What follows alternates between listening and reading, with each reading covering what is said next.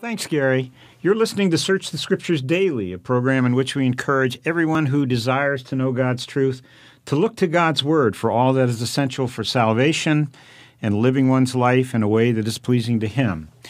In this first segment of our program, Dave and I are discussing the topic of psychology and the church, a subject we have written about rather extensively, and we've also produced an hour-long DVD titled Psychology and the Church, Critical Questions, Crucial Answers.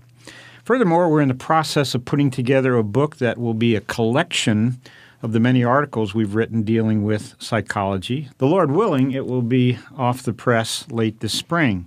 Dave, I'd like to pick up where we left off last week, and for those who didn't have a chance to see or hear our program, we're talking in general about psychology, and we identified that as psychological counseling or psychotherapy. Basically, the mode of psychotherapy is conversation. People talk, people listen, and they deal with issues of life.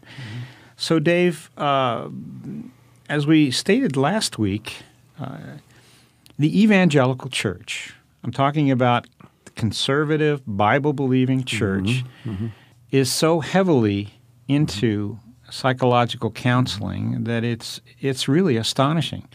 And the reason it's astonishing, as we pointed out last week, is that the concepts of psychotherapy, that man is innately good, that self is the solution to man's problems, these are antithetical to what the Bible teaches. Absolutely. So why then do you think evangelicals have gotten into psychology? Tom, I'm sure there are a number of possible answers to that question, and this is my opinion, of course. I think that the confidence in the Bible has been undermined, not just by psychology. That sort of was the icing on the cake. This has been going on for a long time through Darwin, evolution, through the influence of that in the public. Which is false science, by the way. Right. And that's an analogy that it has with psychotherapy. Right. But that has, Tom, I'm supposed to give brief response now. This is sort of an introduction. But if you went back to the early days of science, I mean when modern science was first developed, say let's take Boyle's law of gases. Well, the man was an evangelical Christian. He even left in his will an endowment. It's at Oxford University today, lectures to refute atheism and the skeptics and so forth. He was opposed to Darwin. So we're almost, I could name them, but I'm not going to name them, down from Newton and on down the line. They all believed in God, okay? That's the way science began. Now, it's very interesting. I wish we had time, but we don't have time. But, Tom, it didn't begin in Islamic countries. They had some mathematics and astronomy, observations, and so forth. But real science, getting into the atom and the understanding of this whole thing, it began in Christian areas. Now, I'm not saying they were all Christians. Most of the founders of the scientific theories that we still go by today, they were Christians. They certainly were theists. Now along came Darwin. Darwin's purpose was to destroy belief in God. That's the whole reason he came up with this idea. We've got to explain how man got here without God, okay? Freud, he came right along on his coattails. And yes, this is the way, and now we'll explain human behavior without God. So what happened? It permeated the schools. It's astonishing, Tom, because there is an innate belief in man that God exists. And I've traveled quite a bit in the Soviet Union back in the Iron Curtain days. For 70 years, they tried to stamp out all belief in God. They couldn't do it.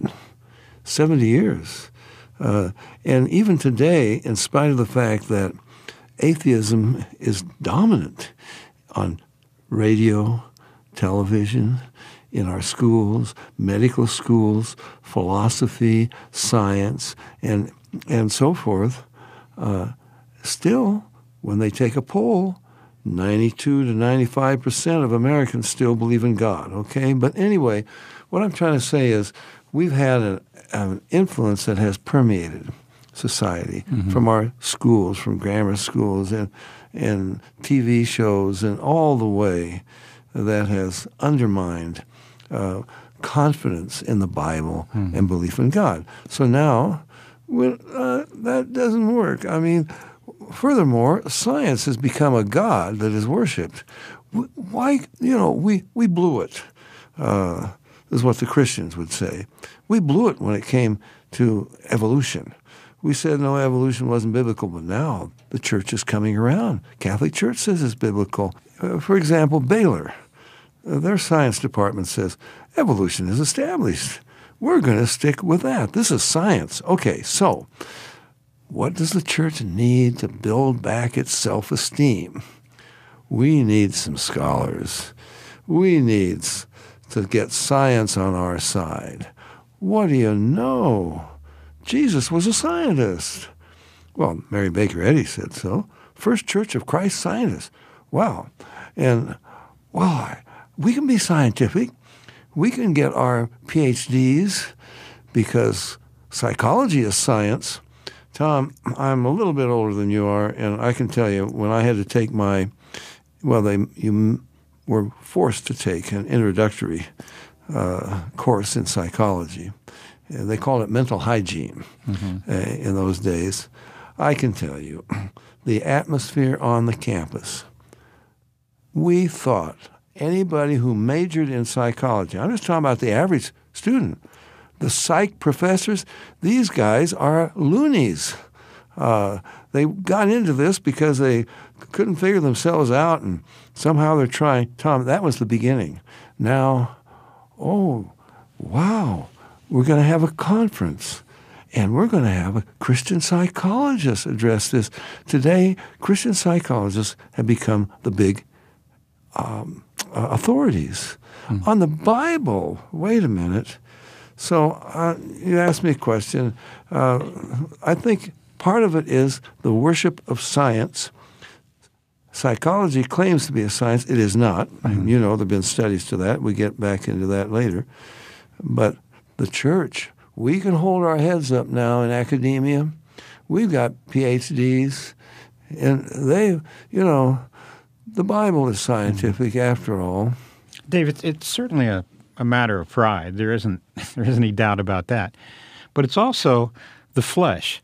Now, the world has been attracted to the idea that science is going to solve all of its problems, right? Without God. Oh, of course. That's the idea. Right. Yet Christians, even evangelicals, they want their problems solved. And if they've bought the idea that science has some answers and that psychology or psychotherapy, psychological counseling is scientific, they're going to jump on that because they, like the world, want their problems solved. And they want to have science on their side, you see? Science. Oh, we worship science. Tom, I'm a CPA, certified public accountant. I can remember as a young boy, my parents, he was a preacher, in fact, who was a CPA. And I can remember, wow, you look up to a CPA, oh my goodness, the guy never makes a mistake because he signs his name to examines the books of a bank and so forth. And wow, well, you get to be a CPA, you find out some of the guys barely pass the CPA exam. And they do make mistakes. Sometimes they get sued for mistakes. It's the same thing with scientists. Scientists are little boys and girls who grew up, they went to university, they got degrees, they gathered a lot of information. For more information about the Berean Call, call us toll-free at our order number or visit our website